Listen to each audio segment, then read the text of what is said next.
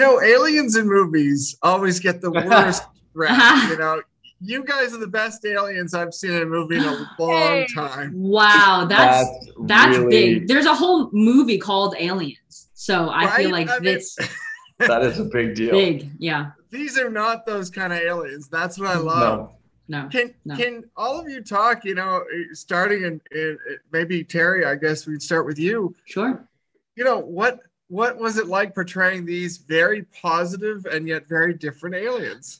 Well, I think what was super fun about this is that the audience gets to know us on a personal level of like, they see us and we're not trying to do anything. But Seabrook's point of view is like, and I get it. We kind of destroyed the town. We cause a bit of a ruckus when we get in, so I can understand where they're coming from. But it's really cool to see all those different like dynamics playing. But you're right. I recently the key art came out of the poster, and a lot of people were messaging me being like, "Oh, you're the villain," and I was like, "Am I the villain? I didn't even think about that." Like, but yeah, I guess we are the villain. But I think it's so sweet because none of us realize we're the villain. We're just here. Yeah. No, I like you said, they are very positive aliens, and like from the first moment you see them, they're like, and they walk up to Zed and Addison, like they're smiling and they're laughing and they're having a great time, even though they just destroyed their town. Like they're laughing and smiling, and even the Z Patrol comes and takes them, and they're just so excited to be like there and like taken by these. So it's really fun to play that and to see them just be excited by things they absolutely should not be excited about. But they do, like everything is just like such a big deal to them because they're in a place that they've never been to. They've never experienced anything like this place. They're not from Earth. So all the earthly things are just like wild to them. I think what's also fun with like this playfulness that we're talking about is that a lot of the roles that we're auditioning for and that we normally play are like very like serious and nuanced and, realism. And to be able to like play in a Disney movie that like for 4 months, that was just like so much fun. It does look like a lot of fun. And I love even just some of the little details, like the fact that it's like the mothering mothership. And yes.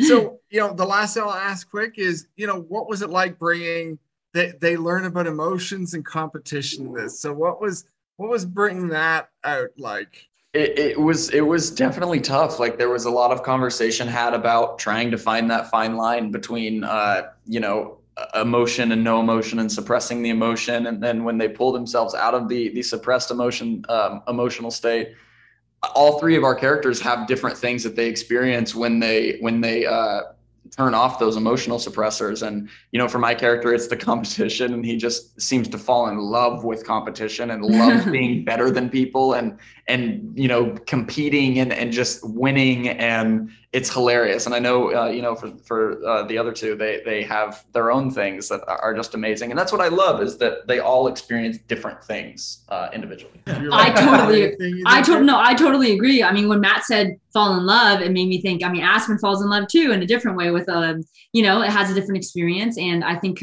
it's really cool seeing, like some of my favorite scenes are the ones where you see the distinct personalities of the three aliens, because I think they play really well together, but we're also like, the aliens are a family. Absolutely. And so it's really cool. It was being able to play that together and like alongside each other. Yeah. The three personalities, they become very distinct, and the way we bump heads and seeing those connections and how they clash is it's fun. Well, thank you all very much. It was awesome chatting. Great work.